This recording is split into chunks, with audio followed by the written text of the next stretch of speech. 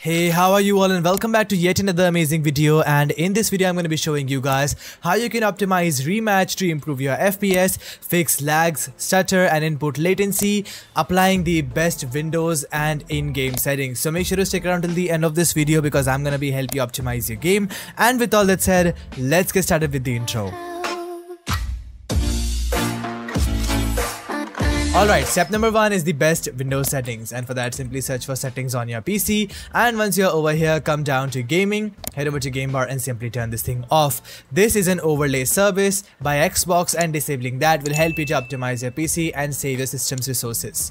Then come back to gaming, head over to game mode and turn this thing on. In most cases, it will help you to optimize your PC by turning things in applications off in the background, improving your FPS. Then click on the graphics button underneath and then enable optimizations for windowed games, and this will help you to reduce input latency. And then click on advanced graphic settings and enable hardware accelerated GPU scheduling, since it is going to help you a lot to utilize your hardware graphic card and not your CPU based graphics. After that, click on the add desktop app button over here and then go to the download location of your game. If you guys are unaware of it, you can simply go to your Steam and check out where you have installed it. Double click to open up your folder, and do not add this runtime client.exe. Head over to runtime, binaries, Win64, and there you will find runtime client Win64 shipping.exe. Click on the add button and then come down to find it. Once you find it, simply click on that, and then for the GPU preference, select high performance and enable optimizations for windowed games.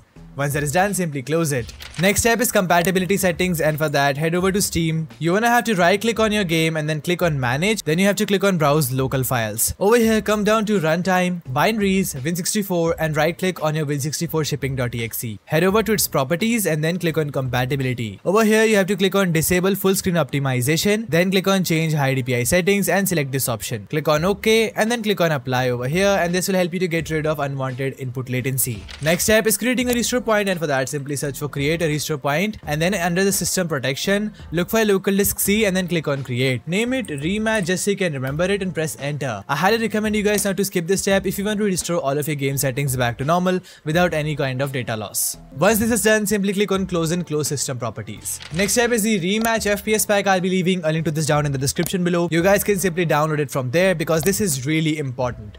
Double click to open it up and you'll find in 6 very useful folders. The first one is CPU priority, in which I have left AMD and Intel CPU priority. You need to apply it according to your processor by simply double click on them. It will help you to set up the correct DWORD value for your processor and improve its performance drastically. Second one is RAM optimization, which does the same thing but for your RAM. I have left a ton of presets according to your PC right over here as well. You guys can apply the RAM preset that is closest to your RAM. I have 32 GB, so I need to apply this one. In case of any kind of issues that you're going to be facing, use reset to default registry over here, and that should reset all of that back again. Third one is rematch priority, in which I have left these 3 files: high priority and above normal priority, which will help you to optimize your game. I would recommend you guys to leave your PC specs down in the comments below, and I'll be telling you guys which priority you need to choose. Next is disable unwanted services, in which I have left a ton of services which are absolutely useless, and disabling that will help you to optimize the performance of your PC. Simply double click and disable every single one of these registries, and in case you use any Bluetooth or printer services, just skip them. And if you want to revert any of them back again, head over to the revert registries folder and re-enable them back again. Next folder is input delay improvements, in which I have left keyboard latency and mouse latency fixes. First, head over to keyboard latency fix and leave your keyboard model name down in the comments below, and I'll be telling you guys which buffer you need to apply right over here. And second one is mouse latency registry, in which I have left a fixed mouse curve, which helps you to set up the correct sensitivity as well as X and Y curves, and these are the settings inspired by pros.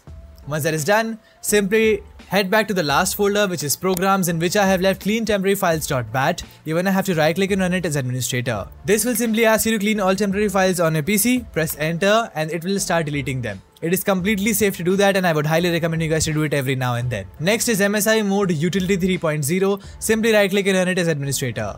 Once it opens up, you have to look for your graphic card in this list and then click on the MSI button next to it. For the interrupt priority, select high and then click on apply. This will help you to set up the correct interrupt priority for your graphic card and allow it to handle more interrupts, and that is how you're going to be increasing the performance of your GPU. Once it is done, close it. Next is Unpark CPU. You're going to have to right click and run it as administrator. This thing helps you to unpark your CPU cores. Windows by default has a tendency to park the cores which are no longer in use, and this fixes that issue. Set your system power plan to ultimate performance or high performance in this list and then click on set as active. For the core parking index, slide it all the way up to 100% and then click on apply. This will help you to ensure all of your CPU cores are up and running and you're getting the maximum performance out of it. Once that is done, simply close the FPS pack. Next step is disabling unwanted background applications, and for that simply search for Group Policy Editor in this list. Press enter and note that this step will only be available for Windows Pro users. Once you are here, double click on Computer Configuration, then Administrative Templates, then Windows Components, then App Privacy, and right over here you'll find Let Windows Apps Run in the Background. Double click to open it up and ensure that this is set to Enabled. After that, click on Default for all applications and set this thing to Force Deny. This will apply a policy to deny all of the applications running in the background, and this will help you to optimize the performance of your PC by a ton.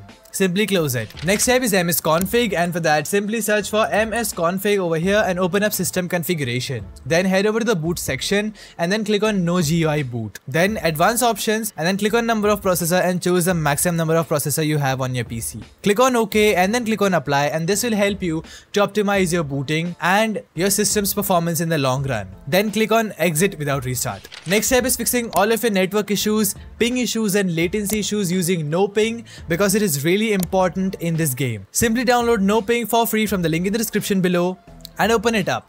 You can see an interface like this where you can find over 1000 games to choose from. Simply search for Rematch over here and select it.